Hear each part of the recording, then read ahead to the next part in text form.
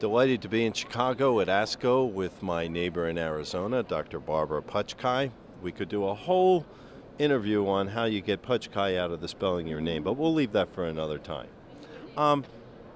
Let's talk about your work in triple-negative breast cancer that you've got presenting here at this conference. Sure.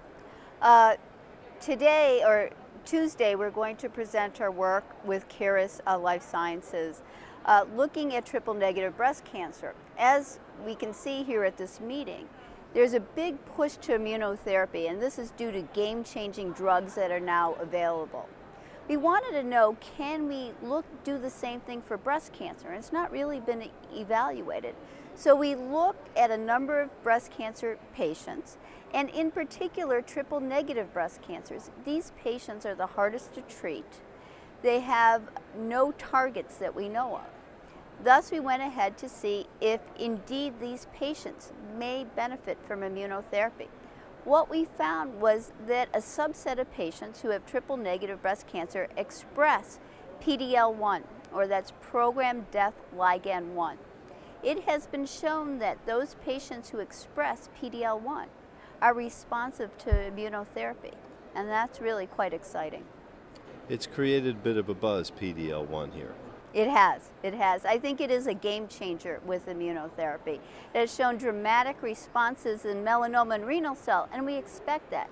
But really what we had also found is it also had responses in lung cancer. We've never seen that in lung cancer, so it's really a game changer. If we can then take this and move it to breast cancer, especially in these difficult to treat breast cancers, it would be amazing. So how can oncologists use this and other data in molecular profiling and other ways to enhance treatment options for these patients? Well, I think hopefully in the future we're going to use this all the time. Currently we're still in the evolution of what we're learning.